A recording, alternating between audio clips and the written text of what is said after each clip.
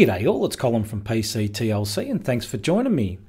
In this video I'm going to be installing PopOS to my Intel NUC Skull Canyon, which is my main production machine. Let's get on with the install. So we'll click on here, Install PopOS. English. Now it does ask you these questions when you start. As you can see, it's ticked. It asks you English and this one here. Upon login, it will ask you for these two things here, and then it gives you the option to try demo mode, English Australian, select, and there it is there, try demo mode, which is what I'm in. So you can do a clean install, but what I'm going to do is a custom advanced install. This is a very beautiful installer and very simple, and I really like the way they've got this laid out. So I've got a NVMe 1TB disk there, which is my data drive, this one here. Doesn't tell you the name of the disk. This one here is my Samsung SSD 960 EVO 250 gigabyte drive. Now that's the one that has my operating system on it always. So you can, you've got help with dual booting. You've got a question mark there, that's interesting. So help with dual booting with Windows. So it gives you some really good information for helping with dual booting. That's really nice. At the end of the day, all you need to make sure is you've got two separate EFI partitions, one for Linux, one for Windows. You shouldn't have any issues. You can choose to modify your partitions and that'll open up a Gparted. That's chosen my 1TB, and then I've got the 250 gig there. Everything there is what I need. That's what the script that I use from eznix used, and I did change it so it gave me the rest as root rather than a separate home. So that worked out very well. So as you can see here, you can click on this thing here, use partition. I'm going to click away there. Or you can click on this bar here, same thing. So it's the same thing here. So on here you've got your FAT32, which is the yellow bit here, which is my boot partition. I can click here, or I can click here. They're really nice. And the same here. Same here. So this is what we're going to do. Same here and same there. So what I want to do is I don't want to touch this. This is my data drive. I've just been doing a few backups on this, making sure that I've got most things backed up on there. Sometimes it is a bit hard to keep track when you're doing it manually, so I may have to work on that.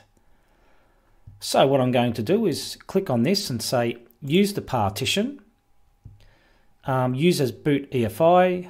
I don't know if I need to format it.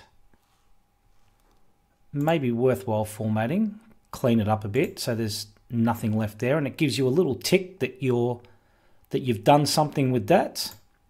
You could probably uncheck that so it's not going to be used, but I'm going to use this partition boot EFI. I will format it, and then we're going to the red bit here, that's use partition as swap, and that's ticked that off as well. And let's use this partition here as format that. It's going to be used as root. And we've got other options here. Boot, custom, swap. File system is default ext4. And you've got some other options there as well. And it puts the tick there. It's checked that off as well. How simple is that installer? I just find that installer really, really nice. So it gives you a rundown at the bottom here on what to do. Select which partitions to use across all drives. Selecting format will erase all data on the selected partition. You must at least select a root partition plus a boot EFI partition. That is at least 500 megabytes. So mine, as you can see, is 536. It probably was originally made 512, I think. It is also recommended to select a swap partition. So I'm done here. I'm going to erase and install. And off we go.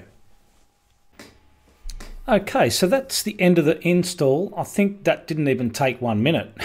So this is an NVMe, so I'm on USB 3 as well, so everything's pretty quick on this. Now, what do we do here? After restarting, you can set up a new user, or you can shut down now and set up a new user later. I need to save my video. There's two reasons I'm doing this install, and first reason is for your entertainment. And the second reason is it just gives me a time frame as to when I install PopOS, just in case I get those withdrawal symptoms and I have to install something else. But hopefully I can stay on this until the next main PopOS, maybe. We'll see how we go. So to finish off the rest of this, I may have to install this on VirtualBox, which I'll have to do once I've set it up in PopOS. And then I can show you how to finish off the install, because I cannot record that. I can only do that on a virtual machine. Okay, so we are in VirtualBox. We're going to check out the first boot of PopOS. So this is what you see after you've installed.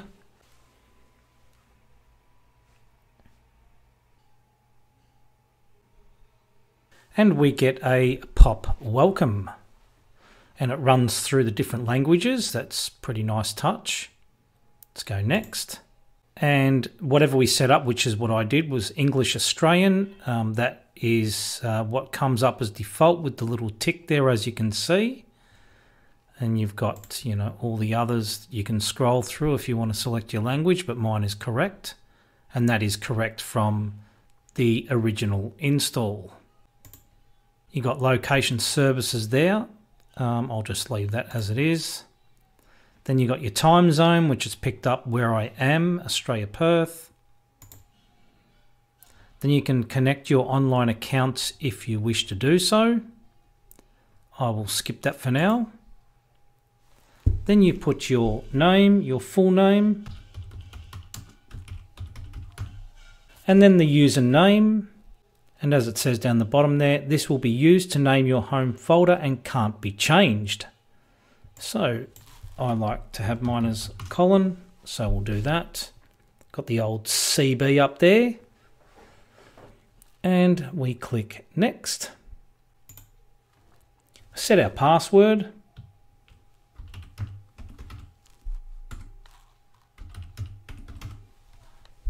And that's my password done, and next. And we are all done. PopOS is ready to be used. We hope that you love it. Start using PopOS. And there we go. So just in case you want to see the login screen while we're on VirtualBox, let's just do a quick log out. Let's log out. And that is the login screen there. Have some options here for the login screen. Can choose to power off from here or suspend. And you've also got a calendar there as well. It's handy. Just click on there or press enter, same thing. Then you get the login box there. Put your password, press enter. And if we do that again and have a quick look at this box here,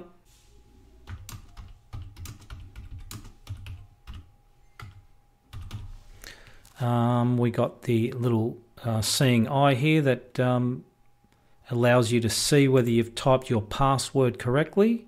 I can see text.